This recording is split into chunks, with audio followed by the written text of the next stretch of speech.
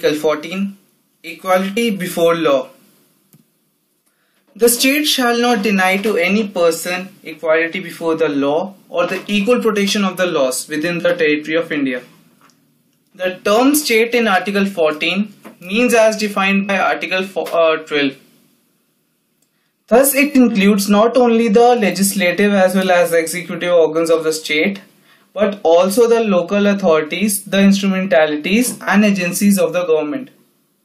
The content of the right under Article 14 has been embodied in two phrases, that is, equality before law and equal protection of laws. So let's begin with equality before law. Equality before law is an expression of English common law.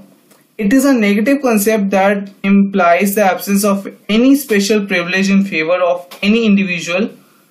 It ensures that all are equal before law. According to Jennings, equality before the law means that among equals the law should be equal and should be equally administered, that like should be treated alike. The right to sue and be sued, to prosecute and to be prosecuted for the same kind of action should be same for all citizens of full age and understanding without distinction of race, religion, wealth, social status or political influence. The expression equality before law is similar to the second meaning of Dicey's concept of the rule of law. According to Dicey, the rule of law means equality before the law or the equal subjection of all classes to the ordinary law of the land administered by the ordinary law courts. The law makes no distinction between a chief minister and a common man or between the chief secretary and a clerk. Each one is responsible for his acts. Because of absence of privilege, the phrase equality before the law is termed as a negative concept. Now let's move on towards equal protection of laws. The expression equal protection of laws owes its origin to the American Constitution, Section 1 of the 14th Amendment of American Constitution. It means that the same laws shall apply to all who are similarly situated, that is, all persons who are in the same circumstances will be governed by the same set of rules. It is a guarantee of equal treatment. The rule is like should be treated alike. Over here we have a case and the name of the case is State of West Bengal versus Anwar Ali Sarkar. All India Report 1952, Supreme Court 75. The Supreme Court observed that equal protection of laws means that all persons similarly circumstanced should be treated alike, both in privileges conferred and liabilities imposed. This expression is regarded as positive concept because it expects a positive action from the state. Now, a question arises over here. What is the difference between equality before the law and equal protection of law? So let's see. Prima facie, the expression equality before the law and equal protection of the laws seem to be identical, but in fact they mean different things. Equality before law is substantive part and equal protection of law is procedural security. Substantive law cannot be arbitrary and discriminatory, whereas procedural law cannot go against natural justice and cannot be unfair, unjust and unreasonable.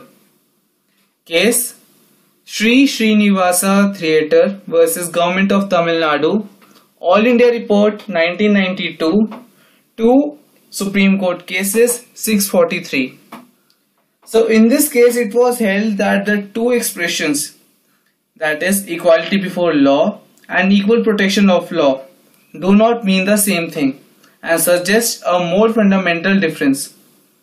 He observed that the word law in the expression equality before law meant law in the general sense, whereas the same word in the expression equal protection of the laws denoted specific laws. He further observed that equality before the law is a dynamic concept having many facets. One facet denoting the absence of any privileged class or person who was above the law, and the other denoting the obligation of the state to bring about a more equal society as envisaged in the preamble and part 4 of the Constitution. Thus, finally, it can be said that aim of both the concepts, equality before law and equal protection of law, is the equal justice. Actually, equal protection of law is corollary of the equality before the law. It is difficult to imagine that equality before law can be maintained without maintaining the equal protection of law. So now let's move on towards the exceptions to equality before the law. First, the president or the governor is not answerable to any court for the exercise and performance of the powers and duties of his office, or for any act done or purporting to be done by him in the exercise and performance of those powers and duties. It is under Article 361, Subclause 1. Second, no criminal proceedings shall be instituted or continued against the president or the governor during his terms of office. It's under Article 361, Subclause 2. Third, no civil proceedings in which relief is claimed against the president or the governor shall be instituted during his term of office in respect of any act done or purporting to be done by him in his personal capacity, whether before or after he entered in his office until expiration of 2 months, next after notice in writing has been duly served on the president or the governor as the case may be. It's under Article 361, Subclause 3. The fourth point is, no person shall be liable to lay, so it's a typing error over here, it's basically lay, civil or criminal proceedings in respect of the publication in a newspaper or by radio or TV, etc., of a substantially true report of the proceedings of legislative assembly or council. Fifth, rulers of foreign countries, their ambassadors, etc., enjoy immunity from civil and criminal proceedings in India. Sixth, the United Nations and its agencies are entitled to diplomatic immunity. Seventh, members of parliament and the state legislatures are not liable in respect of anything done or said within the house. It's stated under Article 105 and 194 of the Indian Constitution. 8th, Article 31C forms an exception by excluding some laws from the purview of Article 14. So, by all the above stated facts, I would like to say Article 14 does not guarantee absolute equality. It guarantees similarity of treatment, and it does not guarantee identical treatment. It does not provide that all laws must be uniform.